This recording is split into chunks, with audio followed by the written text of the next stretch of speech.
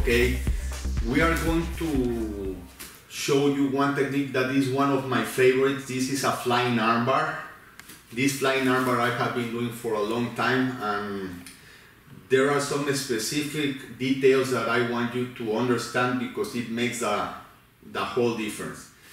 So first, the timing of the armbar. I don't like him to grab and then I grab and then I think and then jump. So when he collar ties me, I will be very relaxed with this hand, but as soon as I get my other hand, I will jump.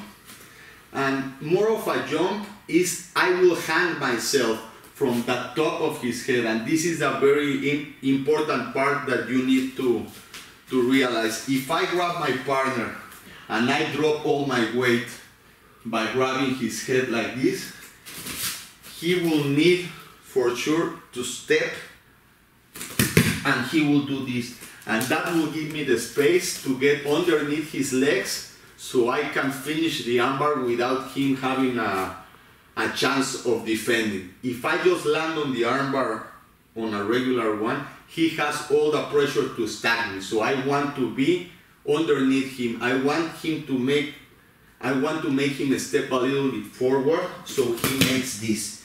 That's a key of the technique. So when I'm here,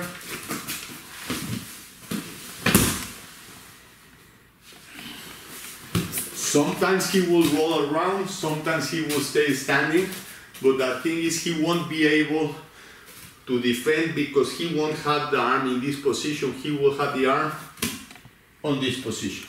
Let me do it once again. So here.